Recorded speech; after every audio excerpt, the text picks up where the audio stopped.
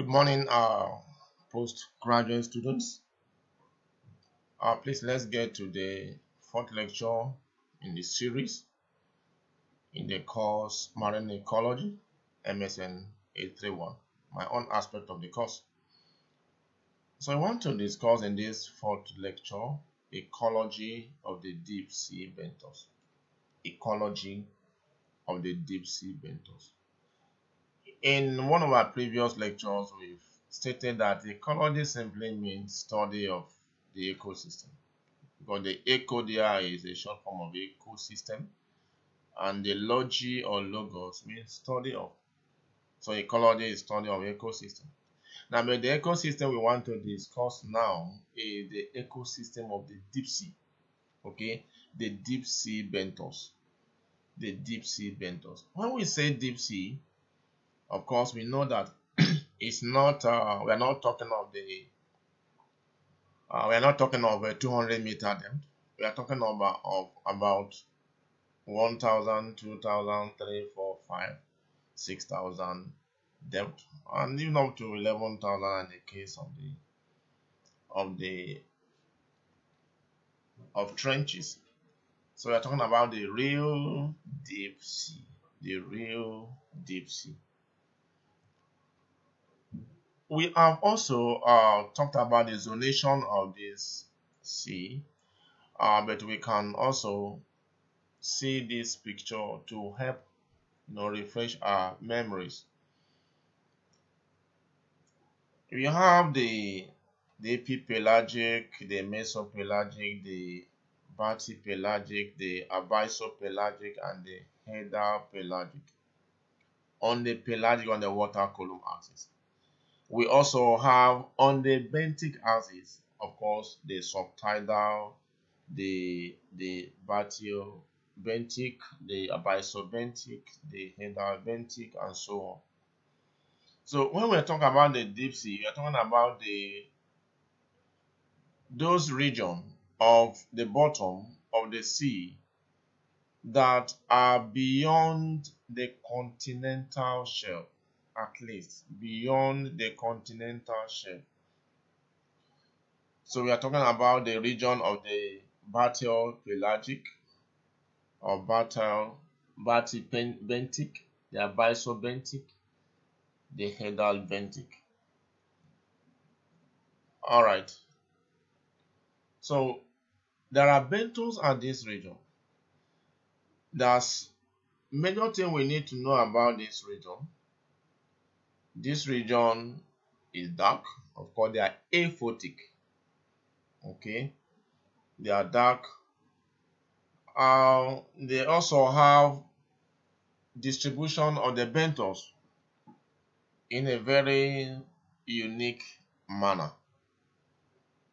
So talking about the faunal composition of this region of the deep sea, the benthic faunal composition of this part of the ocean, is that you have few filter feeders or the suspension feeders. The filter or suspension feeders are few. Then you have a lot of deposit feeders. Then you have also some predators. So these are the faunal composition, anyway, based on their feeding habits. Okay, based on the feeding guild. Okay. Now, what about the taxonomic diversity? It is important to note here that you are likely going to see lots of polychaetes. Polychaetes are a class of the phylum Annelida. They are the segmented worms. The worms can be segmented, it can be round, it can be flat. The flat ones are the platyhelminthes, the round worms are the nematodes or the ascaris. That is, if you're talking about those ones that are endoparasites. Then the segmented worms. Okay, the segmented ones are the annelids. But there's a class of these annelids that are exclusively marine. These are the polychaetes. The polychaetes. So in the Atlantic, you have between 40 and 80% of faunal composition comprising of these polychaetes. Then you can also have approximately 30 to 50% of them being a crustacean, especially the isopods and the amphipods. Then the echinoderms, you have large cucumber, the large sea cucumbers, and then the bratostars, the echinoderms. Echinoderms are the transition organisms between the vertebrates and the invertebrates. They are the transition organisms between the vertebrates and the invertebrates. Then you have the sponges, the porifera. Okay, then you have the cnidarians. Okay, like the sea animals, sea pens, sea farms. Then you have fishes. Okay, but the fishes you see here are different from the normal fish you can see in the water column, the pelagic or demersal fishes. Okay, fishes like the rat tails, the cusk eel. Eel is a very important benthic fish. The bititids, that the brutulars. Then you have the foraminifera. Foraminifera are actually they are actually protozoa. They are actually protozoa, and you can see a bed of them. And of course, foraminifera in particular, forams, they call them forams. They are some cases indicators of oil deposits. So these are some taxonomic diversity that you can see in the deep sea. Now, diversity of the benthos.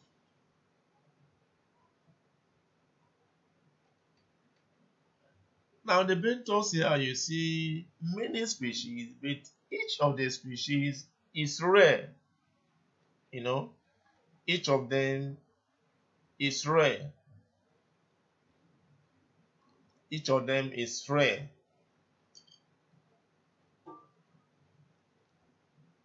Now, it is also unusual for any one species to be dominant. That's a unique feature here, and I want us to take note of that. It's difficult to see a particular species that is more than 10% of composition, of total abundance. So you cannot see some extreme dominance that you can see in the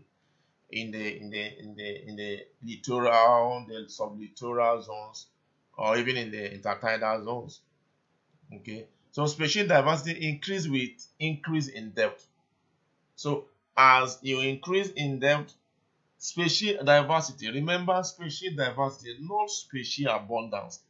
Species diversity has to do with different types of species, number of different types. Okay, while richness or abundance is the total number, the sum total, irrespective of the which one is dominant or is it evenly distributed or not. Now, the diversity has to include the evenness, so the abundance plus the evenness. So it has to do with how many of different species are found. So when you're talking about species diversity, as the depth increase, the diversity will increase. But when you get to the depth of about 3 kilometers, that's 3,000 meters, it will start to have a reverse, proportion. It will have to go the reverse way. In other words, it will start reducing with depth. All right. Now, feeding. At this level, it is important to know that food supply is scarce and patchy. Now, why is it so?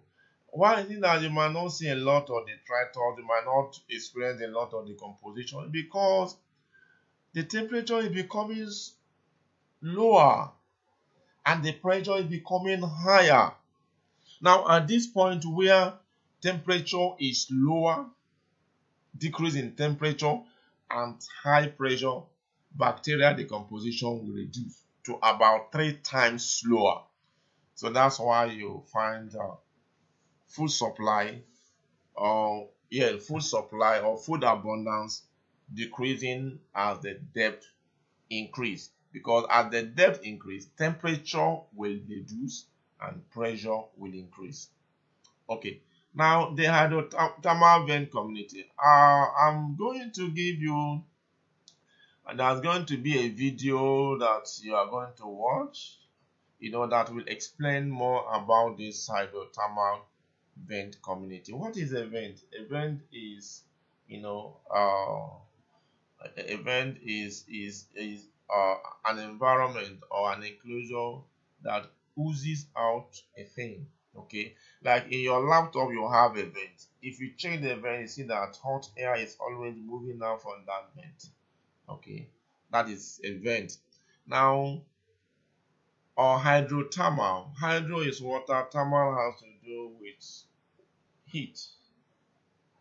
Okay, so here you have hot water oozing out. It's called a hydrothermal vent. But there are some communities in this extreme environment, in this extremely hot environment, you still have large diversity. It is something, one of the surprises of nature. So at this hydrothermal vent, organisms are adapted to hot water and sulfidic water. Now, the two major features of the hydrothermal vent, which I wouldn't want us to forget, is that the water is extremely hot. Okay, at least above 100 degrees Celsius. At least above 100 degrees Celsius. Okay, and then the water has a lot of sulfur. Okay, now what else do you need to know about this community? They are chemosynthetic. They are chemosynthetic. Of course, at this point, there's no oxygen. Remember, it is aphotic. Because it's aphotic, there's no oxygen. Because there's no oxygen, there's no light. Sorry. Because it's aphotic, there's no light. And because there's no light, there's no photosynthesis. And because there's no photosynthesis, you don't expect to see oxygen. You don't expect to see much of produced oxygen. Okay, so but they have to live. They still have to get the process of respiration, because the end product of respiration is to get you energy, oxidize the glucose and get you energy. The energy is what is important here. So but they have to go through the process of chemosynthesis. They still synthesize food and energy, but by the use of some chemicals. So they are chemosynthetic. Remember, we discussed earlier, chemosynthesis and photosynthesis are all primary production. Okay, so they are chemosynthetic. Now, another thing you need to know there is that in every vent there are smokes, or there are smokers. Now, some of them are called black smokers and some of them are called white smokers. I think you need to do some more research on this topic and get more information. If you are master students, you need to be master.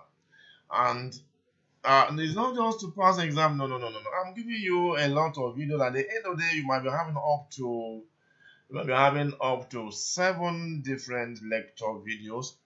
But when I'm giving you my exams, it might not be more than 3-4 topics. But I can't just restrict myself in giving you 3-4 topics, because that's where I'm going to give you exams from. No, I need to be some information. And part of this is what I'm telling you now, and you also need to go, because I always tell you that information is in the open. You can also go and get more information. Read more about black smoker, read more about white smokers. The black smokers have very, very high temperature, approximately 400 degrees Celsius. So, and then it is rich in metals and sulfides that precipitate to form particles, that form particle-rich black smoker plumes. to form particles that are rich in black, smoker plumes. So these metals, precipitate to form these black, smokers or black plumes. So that's why they have black smokers. But they also have white smokers. Okay. In contrast, the white smokers, they have intermediate temperature between 100 and 300. So they have lower temperature compared to the black smokers. And at this temperature of between 100 and 300 degrees Celsius, white particle will precipitate. Okay, and that is why you have the white smokers. All right. So, but I'm going to send you a video on the tube worm and how it survives in this environment. So please watch the next video. Watch the next video and then get enough information on this. Thank you so much and God bless you.